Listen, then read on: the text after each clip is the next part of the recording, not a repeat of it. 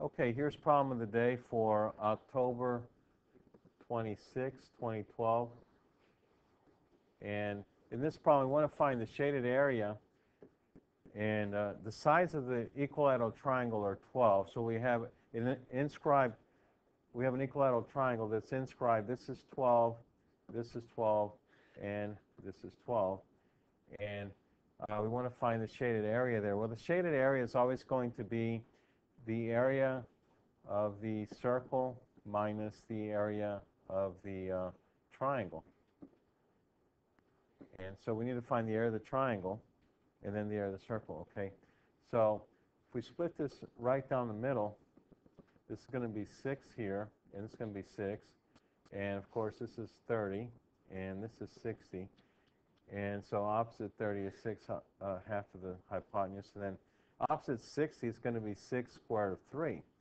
So we have the height of the triangle, and we have the base. So the area of the triangle is going to be 1/2 the base times the height. And so half of 12 is 6. 6 times 6 is going to be 36 square root of 3. Okay, we're going to subtract that from the area of the circle. So now we need to go and figure out the area of the circle. Well, we need to find the radius of the circle. We know that this here is 6 square root of 3, and this radius is the same. This is always, the altitude here is always going to be in the ratio of 2 to 1. So this is 2x, this is x. So we have 6 square root of 3 is the height of the triangle, and the radius is actually 2/3 of the height. Okay, so this is 2/3 of the height. So 2/3 of 6 would be what? 4.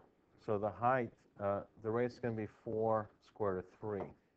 So a radius is going to be 4 times square root of 3.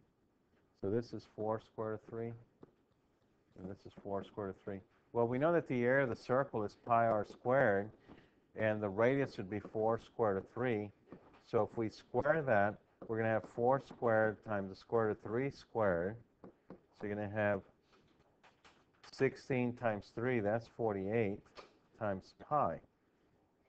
So then you're going to have 48 pi minus 36 square root of 3. That would be your shaded area.